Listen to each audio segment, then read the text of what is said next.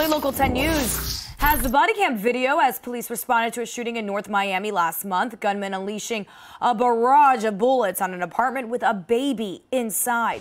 Local 10's Rosh Lowe is live with that exclusive video. Rosh.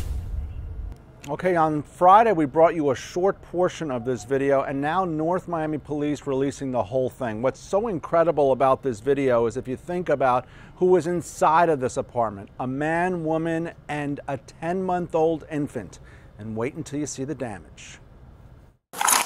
The call goes out, shots fired into an apartment in North Miami. Here you see police arriving, police asking if anyone heard gunshots. Did you hear shooting? Yes, I heard the shooting. They find the apartment and you can see the damage. At first, they don't know what they are dealing with. They ask the man to come out.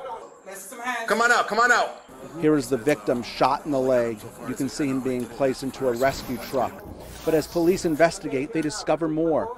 Cops say the suspect, Emmanuel Guerrero Zaria, goes to the North Miami apartment on July 24th. And inside the apartment, a man, his girlfriend, and a 10-month-old infant in bed. This happened around 11:30 at night.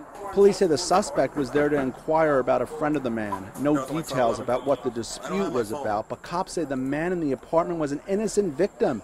He wouldn't open the door, and police say the suspect just started firing round after round, and you can see all the damage here. In total, 15 rounds fired. And in this just released body camera video, as police walking closer to the apartment, take a look at that window and just think to yourself, 3 people inside, including a 10-month-old, very lucky to survive this.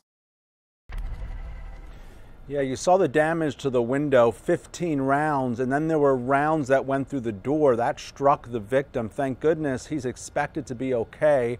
As of last check, the suspect remains behind bars with no bond. We're live tonight in North Miami. I'm Rosh Lowe, Local 10 News.